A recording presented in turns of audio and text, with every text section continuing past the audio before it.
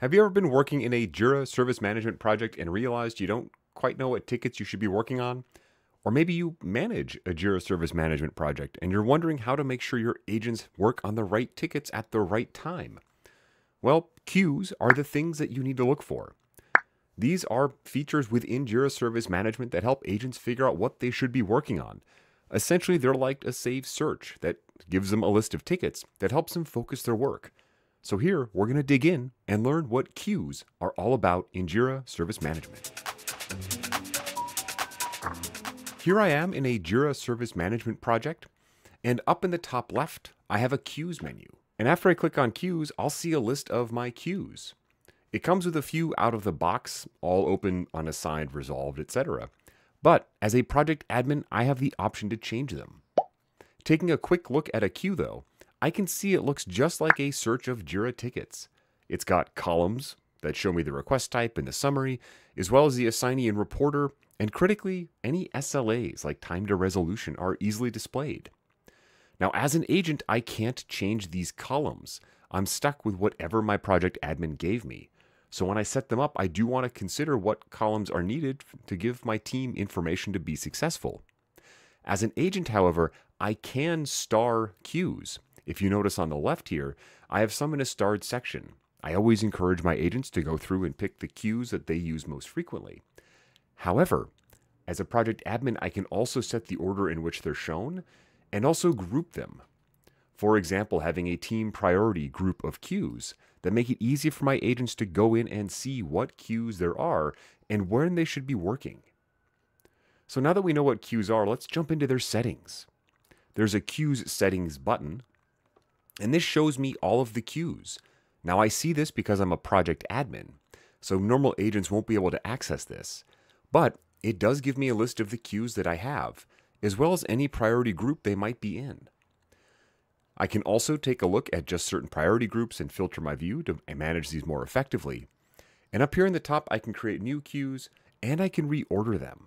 Again, the order in which they're displayed is controlled by the admin, so I can focus them maybe on unassigned first. I think this is the most important group that I need them to work on, and then they can go down the list to find other things. And maybe I want high priority up there as well. Now, this doesn't stop agents from switching between queues, but it does show them visually where I think they should start at the top and then work their way down. From here, I can go in and edit a queue just by clicking Edit. And this will look very familiar. It almost looks exactly like our search feature. And this is where we define the tickets that go into the queue. What do I want to be an unassigned? Well, any unresolved resolution and any missing assignee.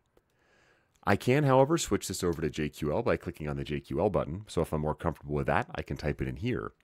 And then on the bottom, I can control which columns appear. For example, if I would like to remove the created date, I can just click the X and it will disappear from the queue. And again, agents can't add or remove or change columns. So I might want to come in here and add that back if they tell me they really need it. And this is where it's important for me as the admin to think through, what does my team need to be successful? What information will they need in their queue to make the best decision on what to answer next? So very frequently, I'll come in here and I'll make changes. I'll change the column order if my agents tell me it's more useful in a different order. Now, once I'm done, I can just click Save. And that will save this queue. And these changes are now live for my agents. They can come into the unassigned queue and see the list of tickets that they need to be working on. They can do some things like sort. So they can come into the queue and change the order they're displayed based on the summary or created date. But again, they can't change the columns. Going back into queue settings as the project admin, I can also change the priority groups. So if I would like to add a new group, maybe for executive support, I can then click on Manage Queues to include specific queues within that grouping. And again, this doesn't stop agents from using a different group or looking around, but it does help focus them on where they should be. They can now click the drop down and see the executive support queues to quickly switch between work. So that is a queue. It is a saved search, essentially, that allows agents to focus on their work. The biggest thing to remember is they're mainly controlled by project admins who have all the settings and can control what columns and tickets show up in the queues. Please take time when you set these up to speak to your team, make sure they understand which queues they're expected to use, and that they understand which tickets show up in them, so document out and share what would show up in the unassigned queue or high priority. I am curious how you and your team use queues though. Please drop a comment down below. It's always great to see how other groups use this, and I learn a lot from when folks like you share what you know. So if you like this, please like and subscribe. That helps me understand what content you're interested in, and I really look forward to seeing you in one of these again soon.